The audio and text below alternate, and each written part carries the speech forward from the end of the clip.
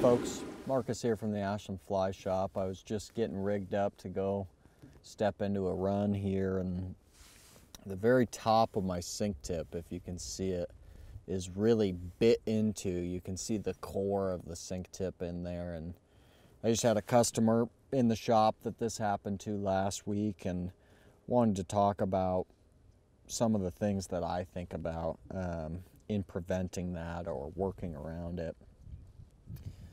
A pretty easy way to work around it that I've done in the past is when one of the loops of my sink tip gets bit into by my leader, I just switch the loops.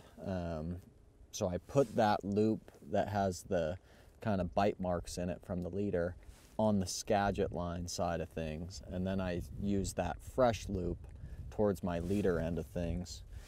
But as far as preventing it, there's a knot that my friend John showed me that I think is really worth knowing. And any variation of a knot like this where we're using two loops is a pretty nice thing to have for this sink tip fishing, and I've started using it exclusively. And all you got to do is you pull out about 5 or 6 inches more than you're used to pulling out.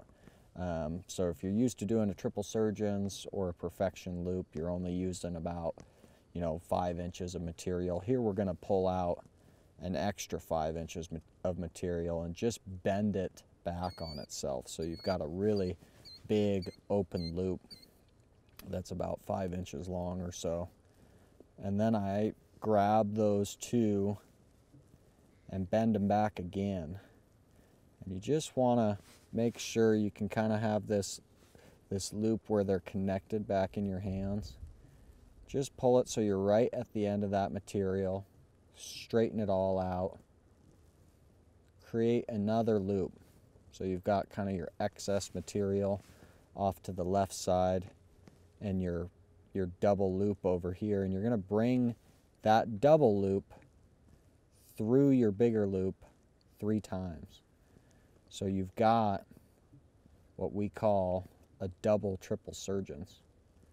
And you just start to pull everything tight.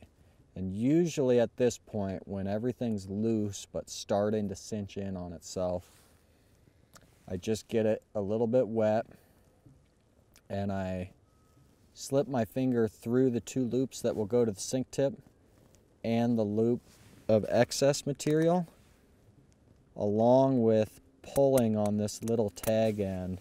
And if you get each of these cinched up in the right way, you're left with 2 loops coming out the front, your line dangling out the bottom, and then we'll just grab all this excess,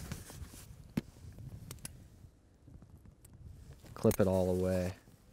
So you're left with 2 loops and a relatively straight knot, and that will go right over your sink tip like you had before.